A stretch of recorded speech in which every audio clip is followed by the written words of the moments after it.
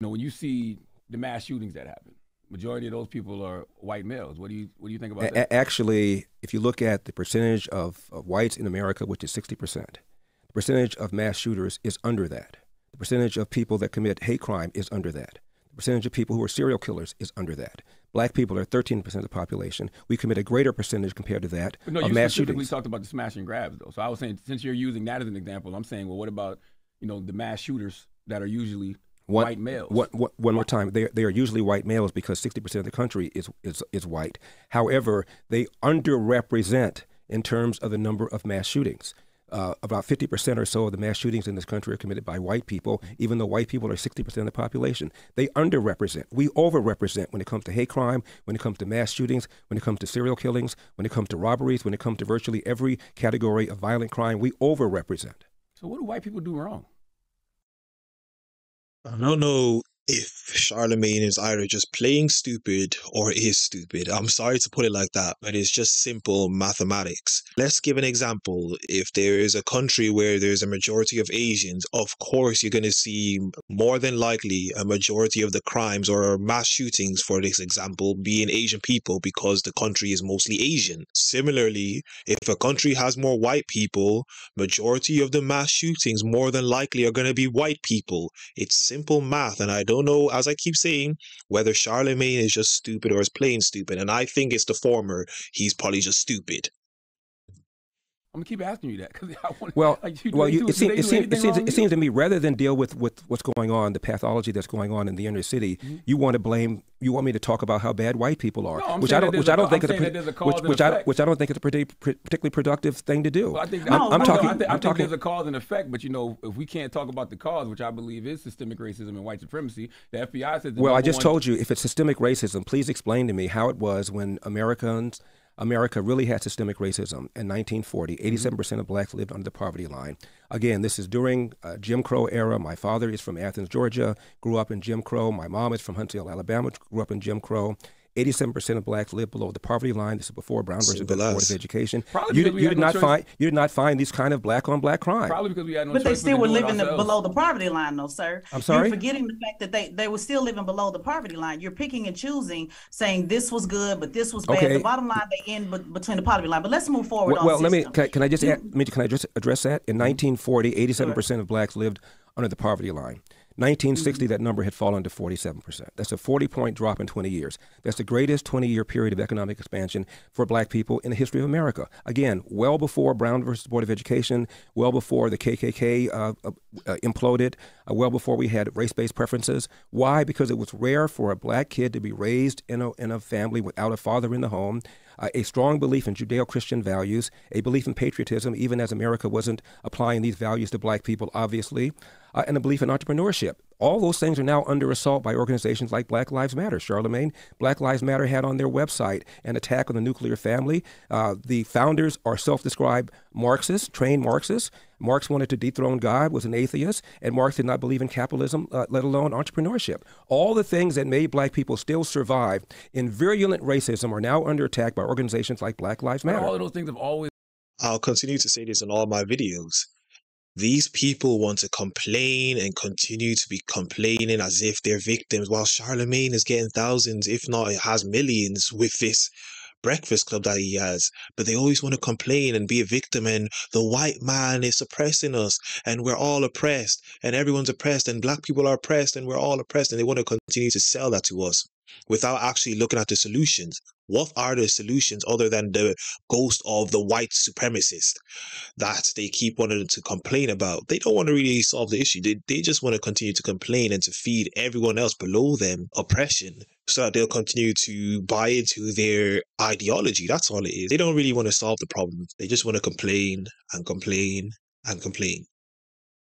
It's been under attack by white supremacy. You can go back to things like whether it's the Tulsa race massacres. Like every time black people do create these systems that are our systems and we are the entrepreneurs, it seems like white supremacy finds a way to destroy it. Every time. Look, the Tulsa massacre, within about 5 years, that whole area was rebuilt. It was not even called the Black Wall Street until after it was rebuilt. And it was rebuilt, by the way, by black people without one dime of government money. Yeah, but who destroyed it to begin with? It was racists who destroyed it. No question about it. Making We've sure. had race riots, but so have Japanese. So you do agree that there's racism? I'm just so confused. You know, Mr. Elder, I never even came close to saying. I never came close to saying there was no racism. You just saying you don't think it's systemic racism. Not anymore. Obviously, there was. We had something called slavery. We had something called Jim Crow. That destroyed black. Hold on, sir.